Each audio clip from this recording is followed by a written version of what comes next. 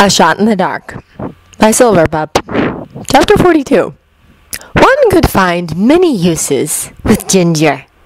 It could serve as both food and medicine, and even as a spice if used correctly.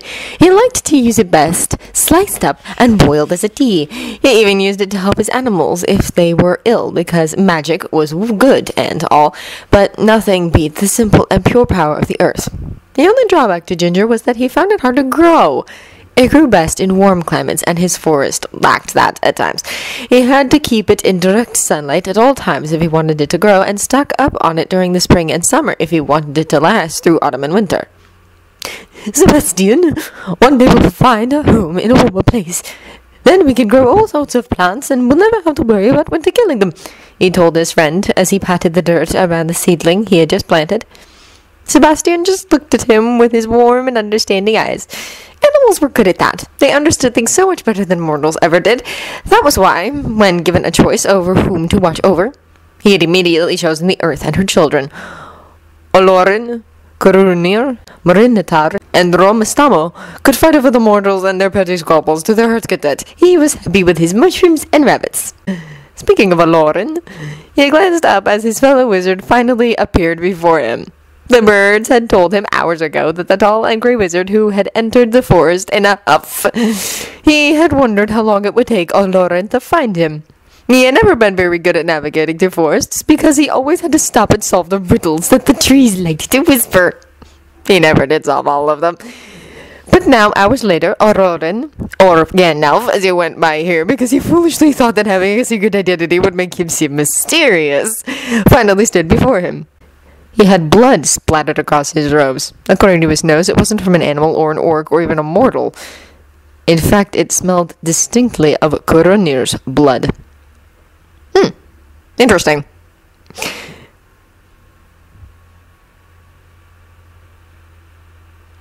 "What do you want?" he asked, because things like manners were only used by elves and Kurunir. "If it's about that stupid ring again, then I don't care. I told you already that you should have pushed that mortal into the volcano when he refused to destroy the ring. Saved you a lot of great food." Olorin closed his eyes and took in a deep breath through his nose. "I am not here because of the One Ring." "Did you finally snap and kill Kurunir? Do you need help burying his body?" he wondered idly, turning his attention back to his soil. "Not that I can blame you. Sebastian, I have never liked him. Smells rotten, he does. And he likes to see my mushrooms when he thinks I'm not looking." Olorin made a choking sound that made Sebastian huff in amusement. "I didn't come here for any of that either." He nodded and began to dig another hole for the next seed. "Then what did you come for?" "I came to ask for a favor," Olorin said quietly, and there was a hitch to his voice that he had not heard in centuries. "Radagast, my old friend, I need your help." The dwarves turned out to be rather efficient in packing up camps in record time. Before he knew it, the camp was broken down until nothing was left, and they were leaving Mordor behind. Bilbo found himself stuffed between a fussing Oin, who would not release his elbow, and a silent Dwalin who was doing his best impression of Thorin's brooding face. "I can walk by myself, Oin," he complained to the healer for the 6th time in 10 minutes. "You can let go of me any time now." "I know you can walk," the dwarf reassured, never loosening his grip. "I'm holding on to you in case you try to run off on some crazy and solo matter mission. Again!" He scoffed and waved his free hand at their surroundings. "Where do you expect me to go? Back to Mordor?" "You did it once already. I wouldn't put it past you to try it a second time," the healer replied, giving him a side-eyed glare. "There would be no point. I don't have the ring anymore." "Where did you find that blasted piece of evil anyways?" Oin wondered, raising one bushy brow. "Did you have it before you joined us, or did you acquire it later?" "Later," he replied, shaking his head. "Remember the Misty Mountains? I found it in the tunnels there." At his side, Dwalin suddenly made a noise in his throat that sounded like a strangled cough. It was the first hint of acknowledgement he had gotten from the dwarf all day. "What did you say?" the warrior asked, stopping and grabbing his shoulder and turning the hobbit to face him. "You found it where?" "In the Misty Mountains," he repeated, blinking in confusion before his brain finally caught up with the conversation. "Oh, it was in the caverns we found. Remember when you were knocked out and I told you it was by a falling rock? Yeah, I lied. Gollum had done it, and so I confronted him and took the ring then." Dwalin looked like he had just watched Thorin die all over again. "What? What's wrong? Why are you so upset?" Oin asked, squinting at him. You were under my protection when you found it, Dwalin said, ignoring the healer as he continued to stare at Bilbo. I should have been more aware and kept it from you. Oh, Mahala, it failed you. The Hobbit scoffed and rolled his eyes. You could hardly protect me from something you had no knowledge of. Besides, I have memories of the future, remember? I would have found it one way or another.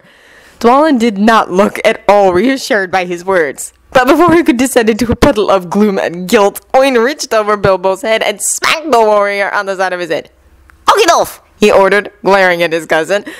We are not playing this game of who can wallow in his own self-pity and guilt the most. It's bad enough that I have to put up with a regular and king competing for the title. I don't need you joining that competition.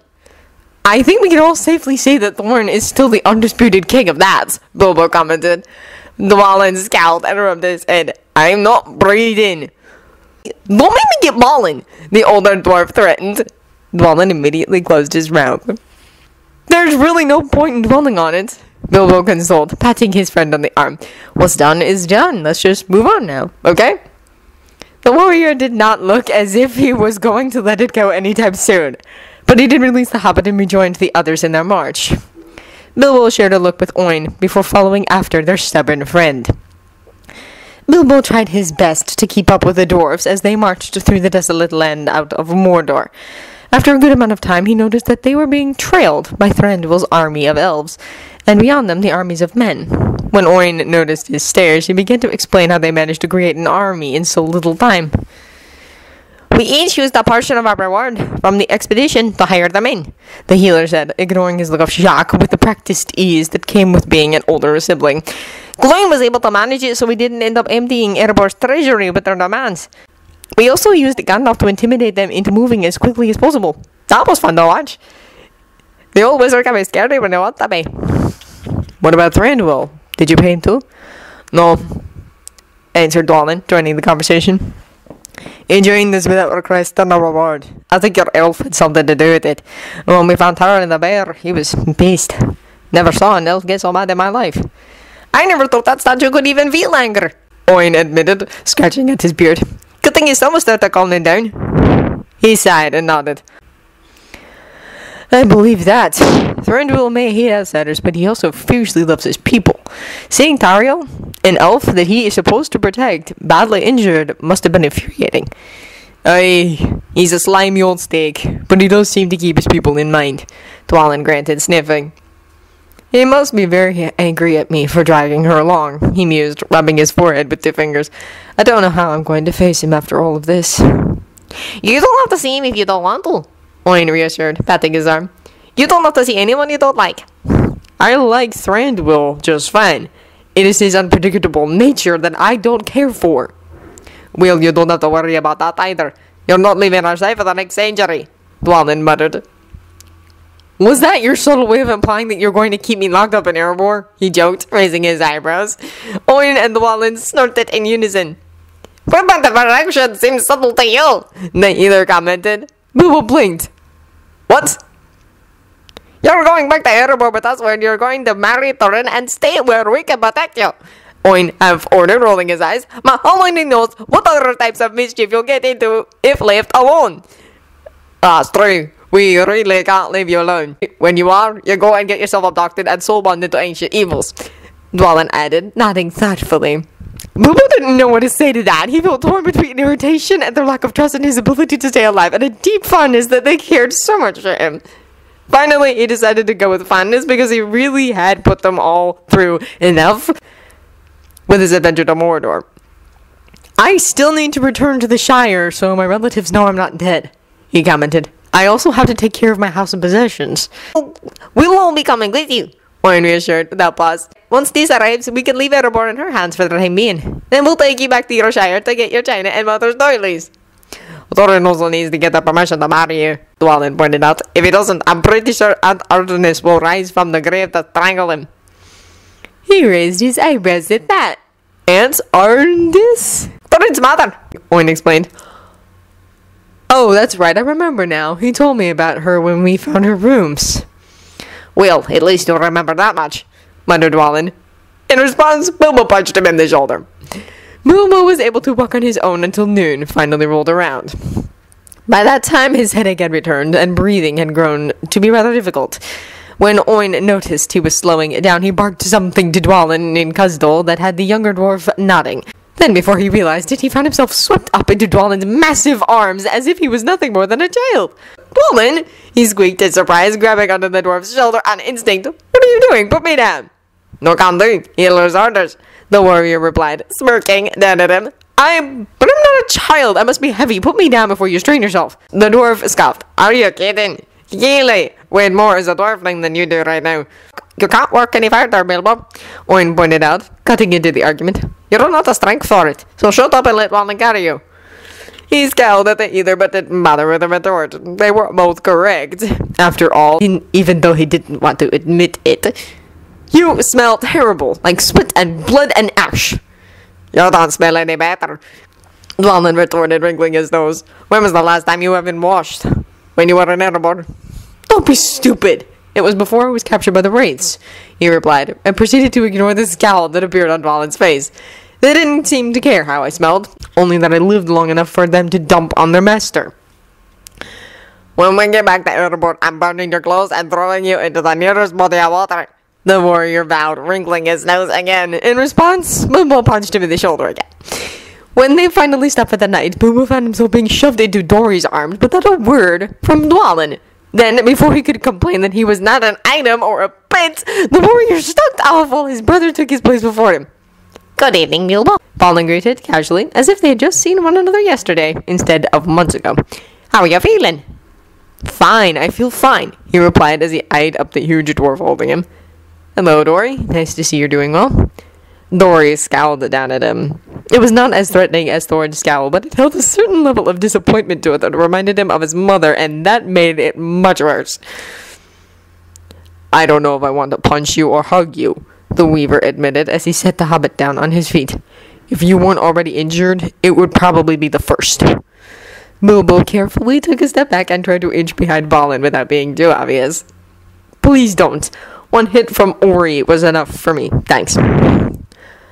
"I don't think Oin would appreciate you making his job more difficult," Balin pointed out reasonably, even as he pushed Bilbo forward and away from his hiding spot. For all his friendly and innocent demeanors, Balin could be as mean as his baby brother. Bilbo was beginning to suspect that Balin was the one Dwalin learned all his glares from. Dory snorted and dropped his pack on the ground. "He can handle it. If I could manage a sick and whiny Nori and Ori at the same time, he can handle one hobbit. If it helps, I am sorry I had to leave you all behind like that. It's not how I envisioned our goodbyes," Bilbo confessed, biting his lower lip as he studied the weaver. Dory raised a single silver brow as he kneeled down and began to rummage through his pack. "Oh, really? Then does that mean you promise not to do it again?" He bit his lip even harder. "I don't know if I can." The weaver said nothing as he pulled out a small leather bag. When he finally did look up, his face was set in a stony expression. "That's not good enough. Promise me, or I will end our friendship here and now." Balin gasped. "Thorin!" "No, don't argue with me, Balin," the dwarf ordered, never moving his green eyes away from the hobbit. "It is hard enough for me to live with someone like Nori as my brother. I am constantly worrying that he's dead or in jail or in some sort of danger of his own making. I will not add to that worry with you, Bilbo." Bilbo sighed and nodded. "I understand. My actions have been selfish, even if that wasn't what I intended. I don't regret saving you all, and I never will. But I'm sorry it ended up hurting you and the others. I never wanted that to happen. And so a part of me didn't want to get close to you all to begin with." "Does that mean you will start thinking of yourself from now on?" Dory questioned, his expression never wavering. "That you won't throw yourself into danger carelessly?" "I'll do my best to break this habit," he promised, nodding his head. "It will take me some time, though. I cannot change overnight." "I don't expect you to," Dwalin reassured as his expression relaxed into a kinder and warmer look. "It is enough that you're willing to try. Now get over here and let me braid your hair." He blinked. "What?" "You heard me. I'm going to fix your hair. It's been driving me crazy since we found you," the weaver explained, gesturing for him to sit down in front of him.